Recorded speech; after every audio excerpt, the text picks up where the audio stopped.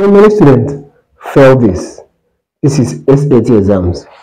If 6x plus 3y equals to 3, find the value of 64 raised to the power x times 8 raised to the power y.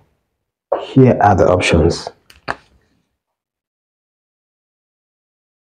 Within few seconds. Now, what with this? We can write 64 as 2 raised to the power 6.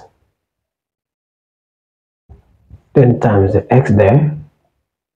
Dot here means times. This dot means times, multiplication. 8 can be written as 2 raised to the power 3.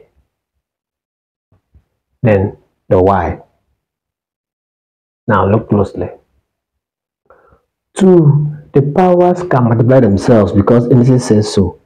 So we have 6x times 2, 3 times y, that is 3y.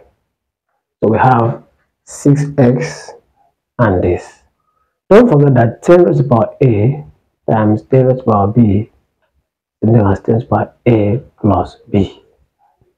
So since they have the same base, we can apply this law to have 2 raised to the power 6x plus 3y.